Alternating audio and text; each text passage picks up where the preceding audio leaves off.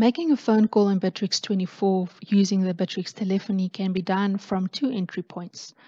The first is if you see the phone number in the lead, contact or company, you can click on the number and the telephony will be activated. The other option is to use the phone icon on the top of your screen and the call will also be initiated from there. Important is to note the difference between the ringtones when your call is connecting. The first part is connecting to the Bitrix server. That's the first ring. And the second ring is then connecting to your telephony provider. If the call has been answered, the recording for that specific call will display on the lead. Good afternoon.